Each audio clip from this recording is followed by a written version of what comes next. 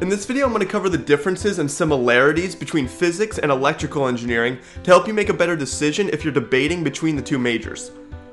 As I'm going to say in most of these videos, there's really no right answer, but I will give my opinion later.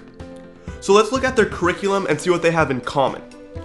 Both majors take the same first 3 physics classes, but so do all the other engineering majors, but those cover everything from high school physics like mechanics, electricity and magnetism, and optics and waves. Just the basics that everyone has to learn.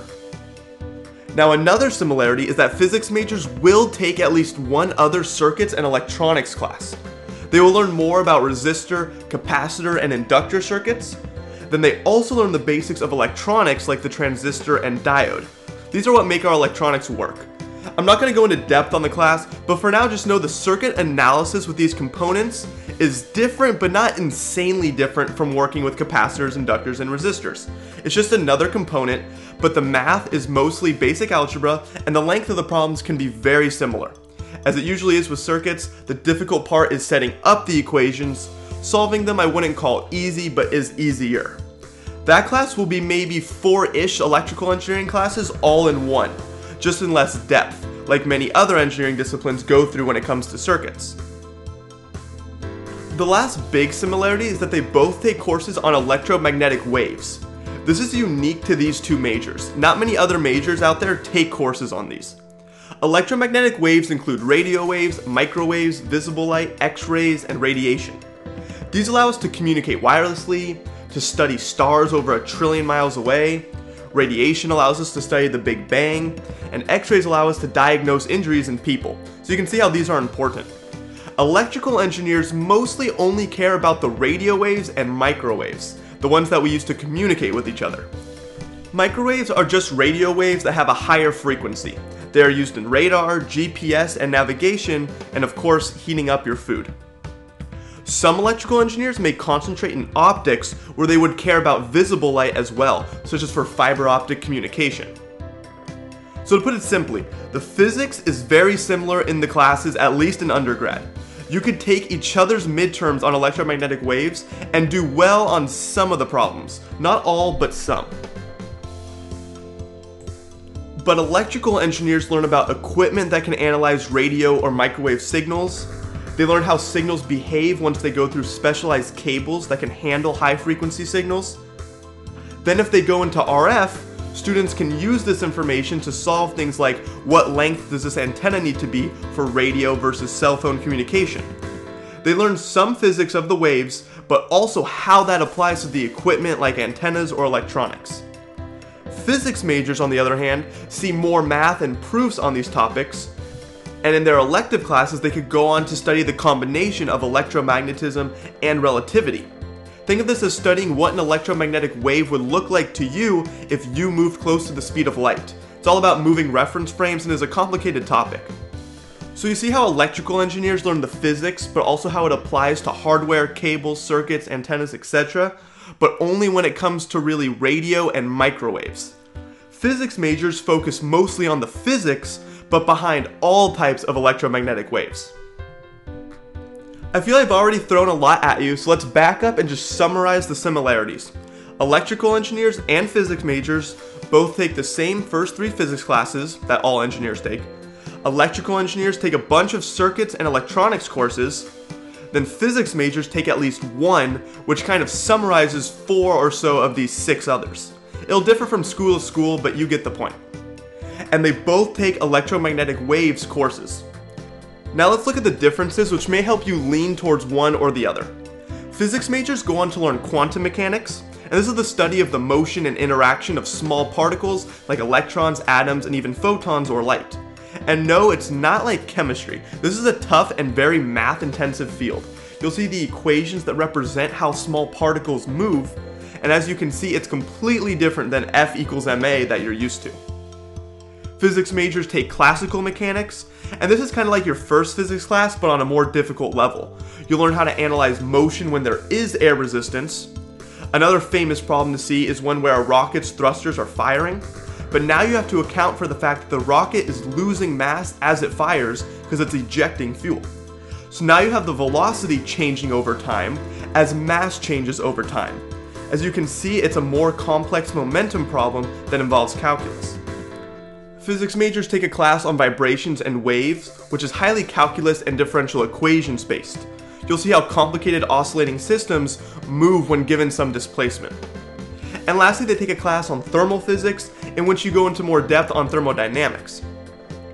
Now, electrical engineers go on to learn more about power systems like electric motors, generators, and how electric power is distributed. They learn about AM and FM radio waves. Of all those electromagnetic waves I showed earlier, electrical engineers zoom into radio waves in this case, and learn about how radio stations send those signals, or mathematically why radio stations are 0.2 megahertz apart, and so on. They go into more depth on circuits and electronics as well, and they see way more labs on everything. Electrical engineers also do programming of hardware, such as programming a robotic vehicle, or using sensors and programming an LCD to display the temperature and humidity in a room. And lastly, again, I'll cover which major uses more math. Physics majors win in this case. In fact, they beat all engineering disciplines. They take all the same calculus classes as electrical engineers, but then go on to learn more about vector analysis, and depending on the school, many go on to learn partial differential equations. They also see more math in their actual major classes, so you better enjoy high-level math before entering as a physics major. So again, let's go back to our list of similarities and draw a line for the differences. We saw that electrical engineers learn about high-power systems, AM and FM radio waves, programming hardware like robotic vehicles, and just more on circuits and electronics. Physics majors see quantum mechanics and take multiple classes on it as well. They see classical mechanics like with the air resistance problem, vibrations and waves with the complicated springs, thermal physics, and lastly, a few more math classes. There are more to these majors, of course, but I think you get the idea. So seeing the curriculum, now if someone said to me, I like them both the same, tell me what to pick, I would say go with electrical engineering and concentrate in optics or RF. Reason is because engineering disciplines just typically have higher pay and more job opportunities, assuming you have just a bachelor's in both cases. In RF, you learn more about radio waves and microwaves, and in optics, you learn more about light. But both of these will apply towards engineering principles. Maybe even minor in physics or take support classes in physics, so long as it won't compromise your GPA or overwhelm you with work. And remember, this is assuming all things equal. If someone said to me they really like physics more, but aren't sure about their job opportunities, I would tell them to still go with physics because there are plenty of jobs out there. Now let's get into careers, which I'm going to cover in less detail because these are just so broad. Now you can often see physics majors working in engineering jobs or alongside engineers. For example, electrical engineers might be in charge of creating the electronic components or computer hardware in a satellite or spacecraft, something that will go into orbit. They'd work with sensors, hardware, and more. Then they might hand this off to a physicist who would test the effects of radiation on the electronics. So they would see how to ensure the electronics do not become defective due to the space environment where there is radiation. A very common job you'll see is physics majors and electrical engineers working in laser applications. This is for the students interested in optics like I talked about earlier, and both majors can actually concentrate in it. They'll take different courses, but in the real world they can be put on the same projects.